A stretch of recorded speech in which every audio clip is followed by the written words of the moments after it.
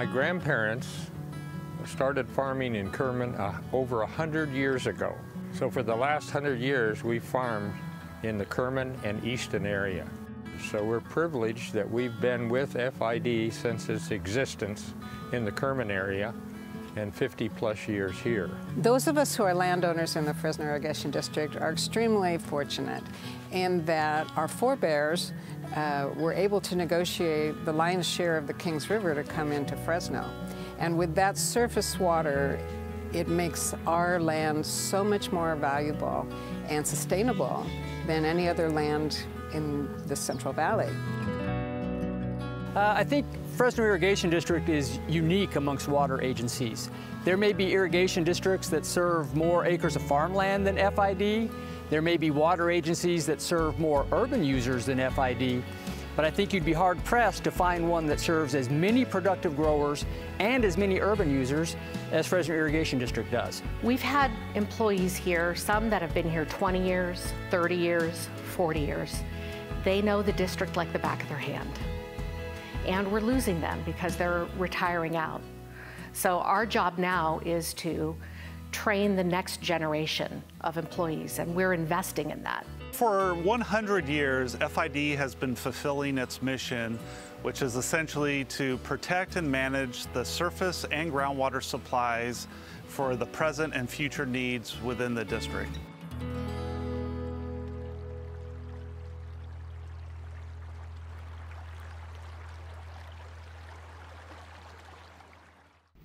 Production funding for American Grown, My Job Depends on Ag, provided by James G. Parker Insurance Associates, insuring and protecting agribusiness for over 40 years. By Garv Bennett, the growing experts in water, irrigation, nutrition, and crop care advice and products. We help growers feed the world. By Golden State Farm Credit, building relationships with rural America by providing ag financial services. By Brandt, Professional Agriculture, proudly supporting the heroes that work hard to feed a hungry world every day. By Unwired Broadband, today's internet for rural Central California, keeping Valley agriculture connected since 2003. By Hodges Electric, proudly serving the Central Valley since 1979. And by Valley Air Conditioning and Repair, family owned for over 50 years, proudly featuring Coleman products, dedicated to supporting agriculture and the families that grow our nation's food.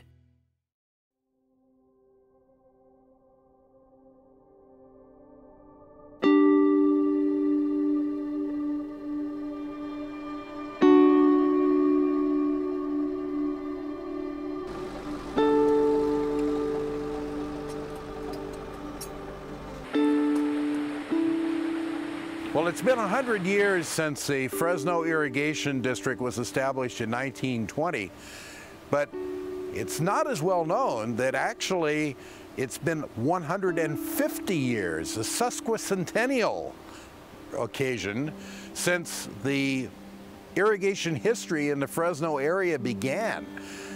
That was in 1870, and right out here where the Fresno Canal headgate is now is where construction began in 1870 on the Fresno Canal, which was the first canal to bring water into the Fresno area and was responsible for so much of the development in what is now Fresno as well as Clovis. When you go back to the early days, you got to go back to the beginning of California, the 1850s. And water rights were really acquired by first, before statehood, there was riparian rights. The people who were using the water, like the 49ers, had the first rights to them. And then as people started using the water, they became appropriative, which means they appropriated the use of that water. Pretty soon, the legislature realized they had to enact legislation that allowed those people that were first using the water to have the first rights to the water. And so there was basically, you had to prove that you were here first using the water, and that's how water rights got started in California. The Fresno Canal was constructed starting in 1870.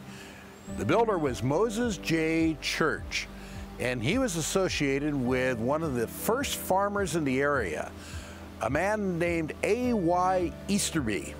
Easterby was convinced that he could grow wheat on the land, but if he didn't have any water, the wheat wouldn't grow very well. And so he hired Moses Church to build a canal to bring water, and so they did. And that's why the Fresno Canal was built. Well, by 1871, that summer, the canal was finished and bringing water to the Easterby Farm, which is located on the eastern side of where downtown Fresno is today. And Easterby had a lot of land out there and a lot of wheat. A lot of beautiful young wheat started growing when it was irrigated in the fall of 1871. And that November, the general manager and president of the railroad, Leland Stanford, the general manager was A.N. Town. And the railroad hadn't been built yet. That was the Central Pacific Railroad Company, but it was being built down the San Joaquin Valley. And they were looking for a place to locate the railroad. In fact, they'd already pretty well decided on the route, and they had pretty well decided there'd be a major town built right at the San Joaquin River, where Herndon is today. But when they got down here, they toured the Easterby wheat farm and saw this beautiful, beautiful wheat field. And everything around it was parched and dry, and instantly Stanford realized how important irrigation would be, what it would mean to the land to bring water to this thirsty land. And so he ordered a town be built nearby on the route of the railroad, and the following spring, following May of 1872, the railroad reached this area and Fresno was established right down by Mariposa Street and the railroad, where the old Southern Pacific Station is to this very day. And so the railroad was responsible for Fresno, but really it was the Fresno Canal and Irrigation Company's Fresno Canal that was most responsible, because it brought the water that brought the land to life. The riparian rights were actually severed from the river. The predecessor to the Fresno Irrigation District went down and bought a lot of land downstream on the Kings River that had historically had some riparian rights. And they transferred all those water rights up to the Fresno Canal and Irrigation Company, and they were the predecessors to FID. In 1920, the legislature in California enacted legislation that allowed for the creation of irrigation districts. We're 100 years old today because in 1920, when the irrigation district law was passed, Fresno Irrigation District was formed, and they then bought from the Fresno Canal and Irrigation Company all of the water rights that that old company had acquired over time. And what you have today is the public agency known as the Fresno Irrigation District having acquired all those water rights, riparian and appropriative rights, from the Fresno Canal and Irrigation Company.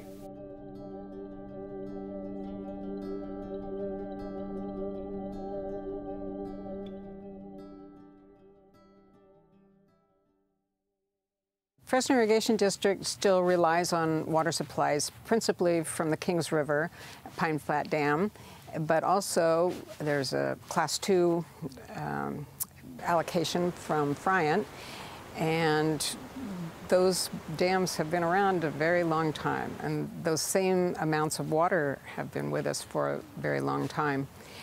The district has been nimble about figuring out how to exchange water so that water is here at the right time. That's the biggest problem, is water all comes at the wrong time and you can't use it and it goes out to the ocean. So what we really have to do is learn how to store it, and something that is a relatively new idea, not really, farmers have known how to do this for generations, storing water in the ground.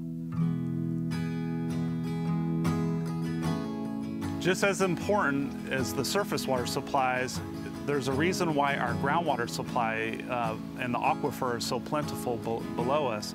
We divert over 500,000 acre-feet on average, so that's roughly the size of Millerton Lake, into the Fresno Irrigation District every year.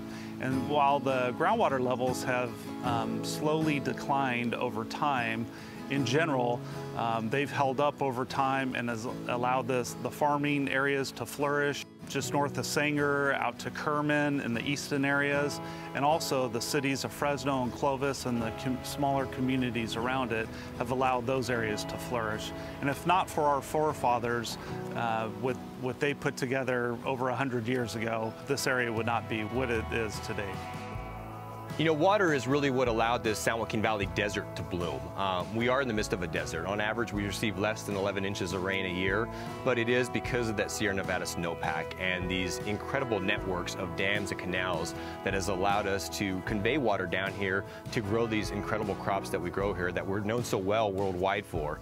And so when we talk about the Fresno Irrigation District, we're kind of the epicenter of that, the way that we're able to take, you know, not just from the Kings River, but from the San Joaquin River, these two very important river systems, and supply water to the most productive farmers in the world is something that I find a really unique endeavor as I serve on the board of directors.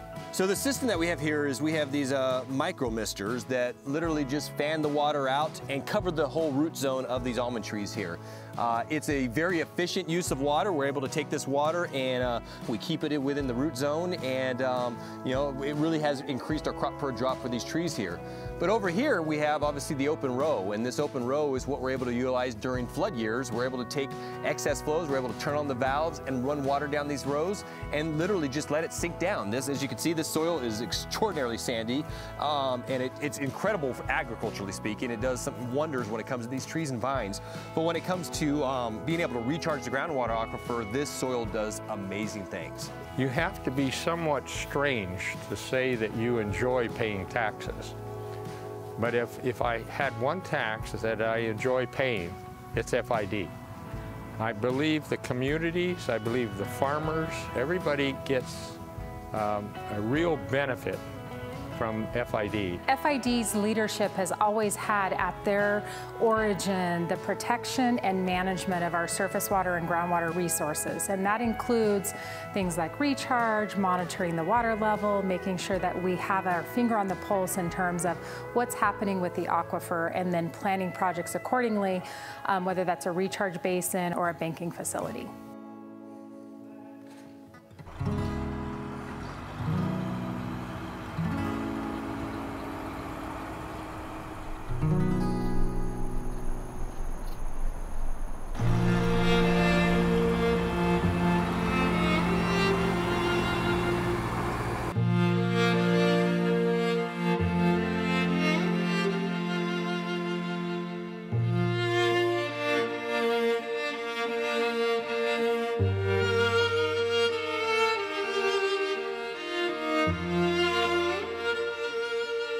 So this is the sloping crew, and what they do is they take the silts and the dirt that's built up in the bottom of the canal over the last irrigation system. We try to get it back up on the sides of the banks. It helps the water flow better, because there's pipelines at the end of our open canals, and it helps keep the debris out of the pipelines also.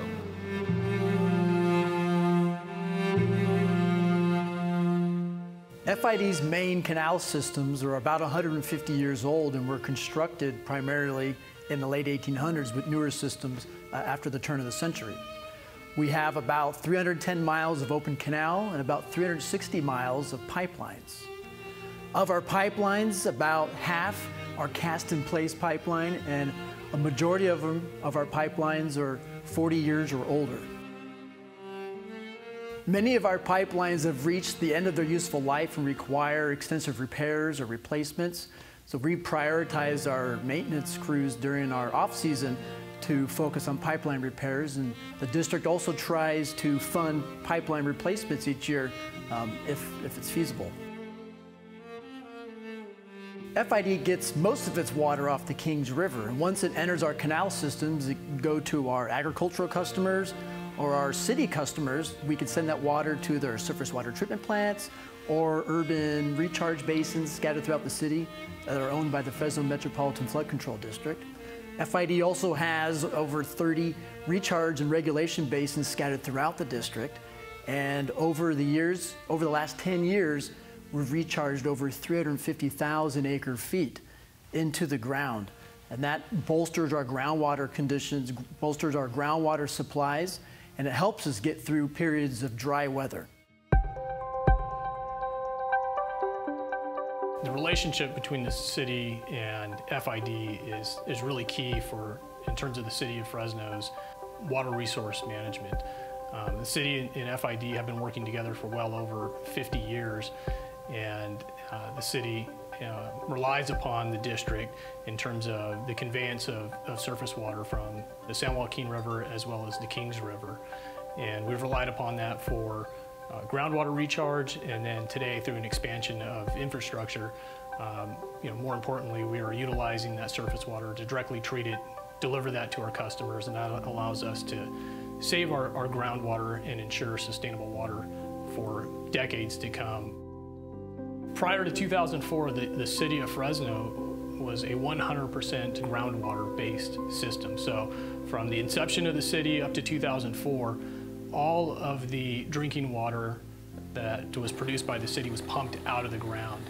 And the concern with that is, for many decades, we had seen that groundwater levels were dropping, and the city hasn't run out of water, but it's definitely a concern, and that led to the investment in new infrastructure, reaffirming our relationship with the Fresno Irrigation District to get water to new surface water treatment facilities. That way we could treat that water, deliver it to our customers, and together we can work on groundwater sustainability going forward.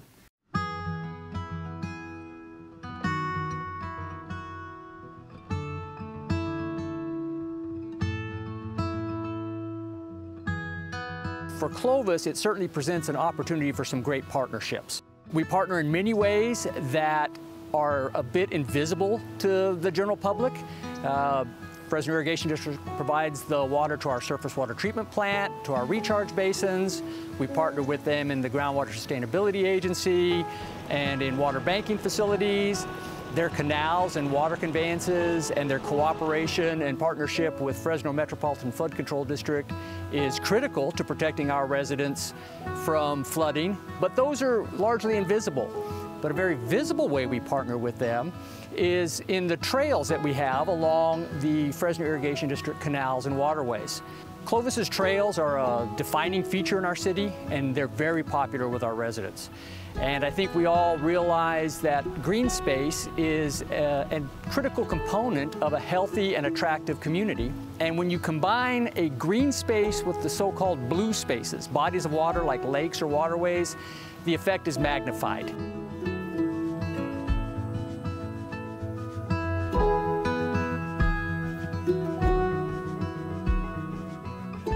So one of the concepts that we had was when we made water delivery to our growers, we went from the gate and we moved backwards.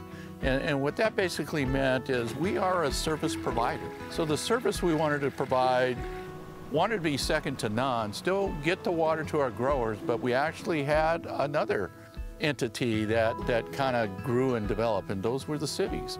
And so we vastly became a district that went from delivering water to farmers, we still do, delivering water to our cities, municipalities. And then a third thing came, a third issue arose and came that we had to address, and that was the environment. When you looked at the CVPIA and when you looked at the environmentalists wanting more and more water for fish and those sorts of things, we've vastly moved from just delivering water to just farmers mostly, to delivering water to not just our growers, but to the cities, and then the environment came a critical component of what the Fresno Irrigation did and what we're made of.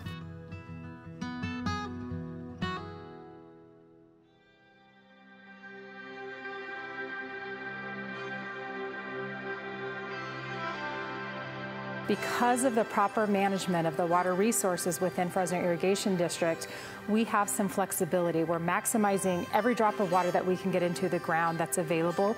We're meeting our customer demands. We're working with other partner agencies so that we can be successful, not only within FID, not only within the North Kings, but in the entire subbase. Well, there's a unique quality to the employees that work for FID. They have a passion for the water. They have a passion for delivering to the customer and for serving the community. Now it's incumbent upon us to convey all of that to the next generation coming in. we have a different generation of individuals that are coming into the organization. And for some of them that have been raised in the city, maybe they don't have the same understanding that those of us that were raised in ag have. So how do we effectively convey to them those passions and instill in them that sense of excitement for what we do here at Fresno Irrigation District? So I grew up on a farm, son of a fourth-generation almond farmer, and when I went to college to be an ag engineer, I definitely started focusing more and leaning towards the water classes, water supply and infrastructure classes.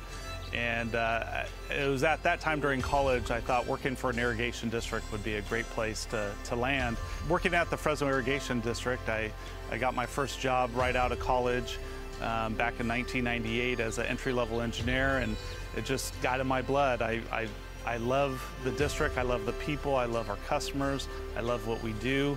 And as time has gone on and I've moved up within the organization, all those things are still true. And to be able to develop those facilities, to be able to exchange water and to move water and to develop new water supplies and new partnerships, not just within the irrigation district, but outside the irrigation district as well. And for the board, you know, to understand the importance of all that to happen, to come together, to allow us to continue to be viable and to continue to address the issues that keep coming at us, whether they're environmental, whether it's managing our groundwater or managing our surface water supplies better, the reoperation of the reservoir. All of those things put together and understanding that and being able to leverage that to become sustainable in this region is something that I was very proud to be a part of, and I'm sure that's going to continue. That legacy will continue as we move forward, regardless of whether I'm here or not.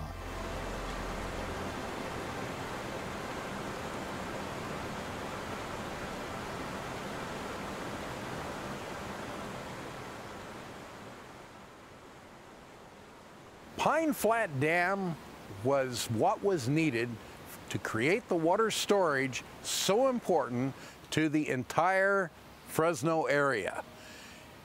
The San Joaquin Valley and the entire West, for that matter, depends on water storage today because we have a Mediterranean climate. And the summers are hot, they're dry, there's no rain. In the old days, there was no way to capture water as it was running off from rain and snow. It had to be used when it went past the head gates. But with Pine Flat Dam's development and construction, its completion in 1954, for the first time, it was possible to store that water and time its release to when it was needed. And that was in the late spring and summer months. And for the Fresno Irrigation District, it made all the difference in the world in how water supplies were managed and the service that could be provided to water users throughout the Fresno Irrigation District. You know, water is the lifeblood of the San Joaquin Valley. Really nothing exists here, whether it's mankind or it's the crops that we see around us, without water. And that water is a necessity for agriculture. And a lot of times farmers get blamed for overusing water or using too much water. But the fact is that ultimately it's the consumer, the eater, the person who's enjoying our fruits, vegetables, and nuts that is the true beneficiary of the water that we're utilizing. The fact that we're able to take a precious natural resource and put it to use in agriculture and feed not just this country but the world is something that's just absolutely mind-boggling. And our farmers do it so seamlessly and do it so effortlessly, although it takes a lot of work and a lot of resources to pull that all together. Here at the Fresno Irrigation District, we know going into the future that, you know, water is going to continue to be the most precious commodity. It's going to continue to be fought over. It's going to continue to be sought after. And we are really trying to take the leadership role of bringing everybody to the table, you know, different interest groups. I mean, we represent everybody. I mean, it's not just farmers and ranchers. We talk about that because we're very proud of it from our history, but also we have a very large urban segment, and all of these interest groups have different priorities, have different interests, but we all have that same common need that we want to see the valley succeed. We want to stay, we want to stay important in agriculture. We want to stay important and have a vibrant economy here locally, and water really is the center of that, and bringing people to the table is something that I think we'll be able to do very uniquely as we go into the future.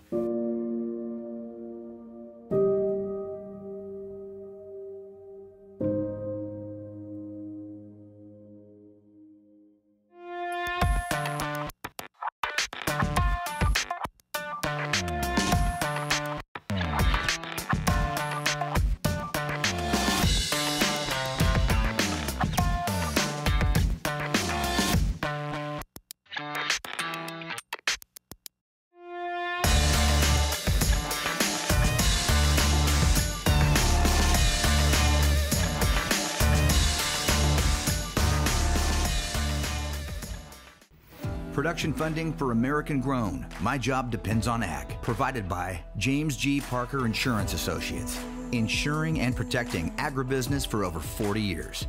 By Garv Bennett, the growing experts in water, irrigation, nutrition, and crop care advice and products. We help growers feed the world.